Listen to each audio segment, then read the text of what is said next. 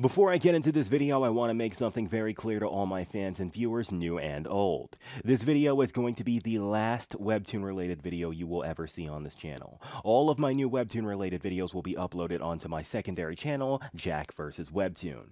Keep in mind that the reason why I'm doing this is not because of the dilemma that I'm going to discuss in this vid, it's because I just want to categorize my content better so YouTube's algorithm has a better idea of what to do with me. Please spread the word in the comment section if anyone asks about this, because I know people are going to miss this. Also, this video will barely have any images in this because I need to be careful, because it's very likely that these butthurt kids will try to find some excuse to false copyright strike this video in a desperate attempt to silence me once again. Anyway, let's begin. And good God, I don't even know where to begin. You know what? Let's just take it from the top, like from the very beginning, boys. Okay, so Webtoon is an online webcomic posting platform, and on that platform there is a subcatalog of user-created content called Webtoon Canvas. Webtoon Canvas is a place where anybody can upload their comics as long as it falls under the rules and uploading policies that the platform enforces. And guess what? There are many Webtoons on Canvas that do very blatantly and very boldly break the rules because, well, Webtoon Canvas is a very poorly moderated platform. And this is the part where my channel comes in. Over time, I eventually started doing Webtoon read-throughs, videos where me, and usually also my pals online, will provide our gut reactions to reading bad Webtoons. Sometimes they're bad in terms of writing, sometimes they're bad in terms of artistic quality, and most of the time they're bad because they are glamorizing and romanticizing very problematic behaviors. These videos only serve for the sake of criticism and entertainment, and after a while I saw more comics that blatantly broke the rules. At first I just laughed at it because I saw that it was just a perfect testament to how pathetically poorly moderated Webtoon's entire platform is as a whole. But after a while, I realized that a lot of my fans and friends were also artists on Webtoon Canvas, and then something clicked in my head. Actual artists who are trying to produce interesting, creative, and thought-provoking webcomics are actively being shunned and shafted because cheaters who knowingly post sexually gratifying content and also know for a fact that they can get away with it because nobody moderates Webtoon Canvas properly are the only ones getting any form of attention because of Webtoon's terrible algorithmic system, similar to YouTube. So, while my Webtoon read-throughs originally served to simply entertain my fans as well as teach them what not to do as comic artists, after a while I took it upon myself to do these read-throughs on these Webtoons in order to get them taken down. Not every single Webtoon that I deem bad, but simply the ones that did blatantly break the rules. And guess what? It was actually a relatively successful endeavor. I actually got like 5 Webtoons taken down before this dilemma happened. Oh, and also, people practically fell in love with me for doing this because I'm trying to help these individual artists make their own platform, their only place where they can actually get attention with their work, a more pure and clean place. And thusly, here we are in present day. So yeah, here's what happened.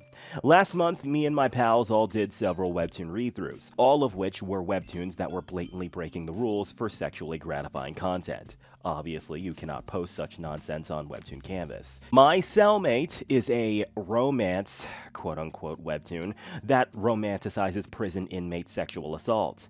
The King and the Paladin is a Webtoon that is literally just a medieval fantasy porn plot where a tyrannical woman violates a guy.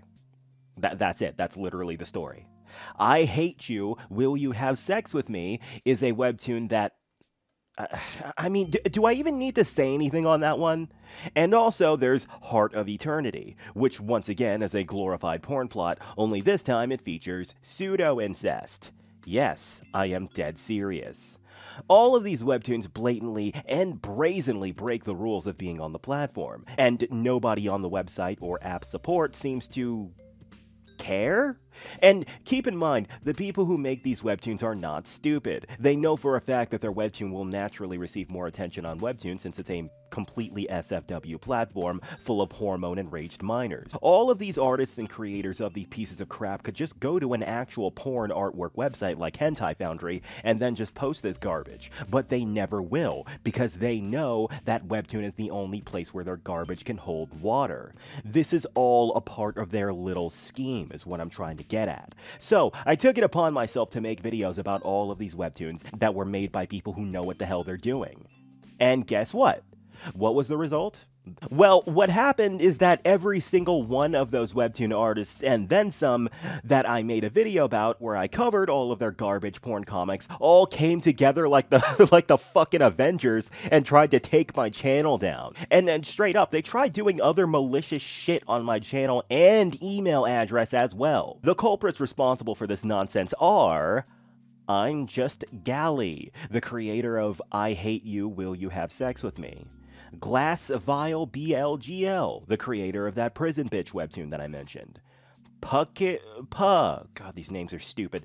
The creator of Heart of Eternity, the pseudo-incest one. And then we also have Ji Yoon Park, the creator of The King and the Paladin.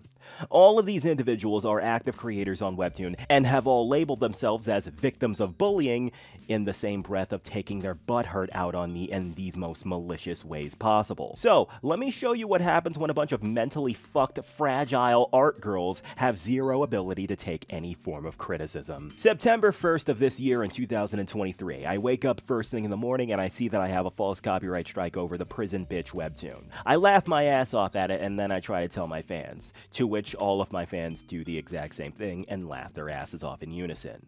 I decide to quickly make a 60-second video of me publicizing this knowledge to make sure everyone is aware about the false copyright strike. And guess what? That video was also immediately taken down, not even 24 hours after it was uploaded. It's very clear that these people have sicked their fans on me to constantly monitor my channel to make sure I don't dare say anything about their precious porn comics. And if you don't believe me that these idiots sick their fans on me, check this part out. I swear to God I'm not making this up, this actually happened. The very next day after this, I see my phone blowing up for like 30 minutes straight because my public business email you can find on my YouTube channel was constantly ringing. Why, you ask? Because of fucking Pornhub notifications. I swear to God this really happened. Literally, I received over 100 Pornhub notifications telling me to activate my account. But yeah, that happened. And it doesn't stop there. There was also emails from other basic bitch porn websites, Live Jasmine, X Videos. Apparently someone also tried to make a Fur Affinity account in desperate attempts to impersonate me. That's what it looks like anyway. But yeah, this shit actually happened. And, like, wow. You definitely got me, bro. Good job. You totally got me. It's not like I can't just turn off email notifications on my phone or something like that. Fucking idiots. Anyway, I originally thought that this was all just one butthurt artist spurging the hell out and sicking her fan base of special ed kids on me. Until the next day afterwards, I received a false copyright strike from a totally different webtoon. This one being for something I actually reviewed months ago, The King and the Paladin. And then after that, maybe a few days later, I receive a third false copyright strike for the I Hate You, Have Sex With Me one, whatever. So, yeah, common sense would immediately indicate that it's obviously no coincidence that I would receive this much flack and malicious activity delivered to my account in email for no reason. So obviously this is some kind of coordinated strike, a coordinated attack from a bunch of mentally underdeveloped introverts who can't tolerate their precious porn comics being talked down to and criticized. But yes, obviously the big idea was to throw 3 false copyright strikes on my channel and get my channel taken down. And yeah, I did receive 3 copyright strikes, so bye-bye to my channel, right guys? Wrong. Because that's not how YouTube works. These dumb fucks obviously didn't realize that. If you are a part of YouTube's AdSense program, i.e. you work for YouTube, your channel can never get terminated for these reasons unless you never submitted counter-copyright claims. Obviously, I counterclaimed as soon as I saw these false claims. The only thing these idiots really did was just stop me from making money and keeping a roof over my head for about a month.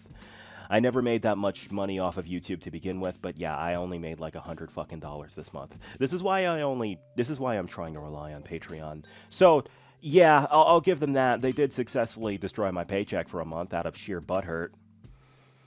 Guys, guys, seriously, what these motherfuckers did to me, it's fucking criminal. It is actually criminal, dude. And yeah, that's basically everything that happened. The videos have been reinstated, like, pretty much, all of the videos have been pretty much reinstated as of the time of today, but regardless, the fact that this even happened to me, the fact that I straight up lost, like, $1,000 and I need to fucking, like, find out how the hell I'm gonna pay rent this month, like, this shit is criminal, is what I'm trying to say, bro. Like, that's all I'm trying to get at. These motherfuckers these people are fucked up in the head, dude. And I'm not just saying that as, like, a cheap insult. I'm dead ass, boys. For real. Like, I'm gonna ask a question. Have any of you people watching this video, have any of you people seen normally functioning human beings advertise porn to minors? Have any of you, have you ever seen a normal person weaponize copyright systems to silence people? Have you ever seen a normal person try to blow up somebody's email with over 100 porn notifications? Have you ever seen a normal person do any of these things, is my question. These people are fucking loons, bro. But you know what? That's all perfectly fine. It's perfectly fine. Because you know what? The Streisand effect is going to hit like a goddamn truck here. I'm telling you this right now. YouTube may have a cancerous user base, but if there is anything that YouTube as an entire viewer base all hate, it's a goddamn copyright abuser. Multiple copyright abusers at that. But hey, good job, you fucking fat-ass Fujoshi bitches. The biggest accomplishment of your miserable-ass lives is advertising the minors, performing a mass cyber attack on someone's YouTube channel, and then performing mental gymnastics in order to convince yourselves that you're the victim. And yeah, on that part about the delusions of victimhood, keep in mind, the people who did this, they have received 0 consequences as of yet for these actions. They are still happily advertising and posting porn on a goddamn SFW website like it's nobody's business. And as the icing on the cake, these motherfuckers, I've been reading their stupid ass messages, these motherfuckers actually think they're the victim. They think that they are the victim. After blatant cyber harassment, taking advantage of the DMCA system, and blowing up my fucking email with porn notifications, you fucking freaks, these motherfuckers have managed to convince themselves that they are the victim here. They are the people who have been wronged. Like, I'm telling you, these people are fucked up in the head. Seriously, I've been reading Reddit threads about other Webtoon artists being copyright abusers, and I've seen so much shit and gone through so much BS with this nonsense. How come no one's making, like, these stupid little Reddit threads about my ass? Because this is the second time I've had to deal with this shit. Okay, so, to wrap up this video, I want to say that while I do sound like my temper is completely lost, I'm actually not 100% angry at these Webtoon artists for doing this. I'm actually, moreover, upset at YouTube and Webtoon for being so easy to take advantage of. Like, boys, look, this was eventually going to happen, in my opinion. I was eventually going to attract the ire of some mentally unstable, like, dysfunctional Webtoon artist, and that would be ass hurt beyond belief. Like, in my opinion, I saw this coming a mile away. It was only a matter of time.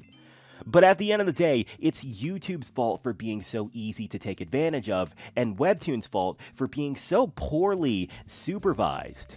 So yeah, fuck these two platforms. They're lucky as hell they're the only game in town, I swear to God. So, yeah, that's all there is to it, boys. That's the end of this shit show. I just wanted to tell you everything that happened. I really think that, I really think that people should be spreading the word that fucking copyright abusers on Webtoon should not be freely able to, you know, shit on people just because they aren't kissing their ass every 5.5 seconds. And, other than that, yeah, that's it. That's all there is to it, boys. And again, I would humbly ask you guys to subscribe to my new YouTube channel, Jack vs. Webtoon, for the rest of your Webtoon-related content. This YouTube channel is just going to be for other stuff, like comics and TV shows and animation and etc. My usual stuff, just no more Webtoon shit, you know what I mean? I think I'm eventually going to delete the Webtoon videos on this channel and re-upload them over there if it's really successful. And furthermore, just as a little thing to keep you interested in wanting to subscribe to that channel, I'm actually going to be doing a multi-part review series, Lore Olympus Sucks, on that channel next month. So yeah, get excited for that. Other than that, after all this nonsense, this is Blacklight Jack signing out. Have a good one, boys. No Patreon roll call right now because I don't think I need to explain why. I'll see you guys later.